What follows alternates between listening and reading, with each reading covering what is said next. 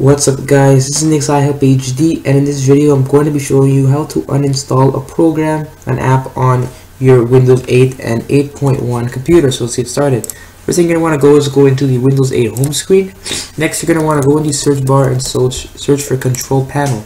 And once you're there, you'll have a something open like this. You're going to want to click on uninstall a program. Now you'll get a list of your programs here, and you're going to click on the one you want to install.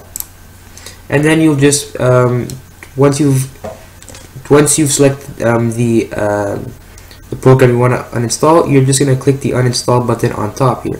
So that's it, guys. That's very simple. That's all you gotta do. A quick tutorial. That's it. So if you guys enjoyed it, leave a like, comment, and subscribe. And I'll see you guys soon. Peace.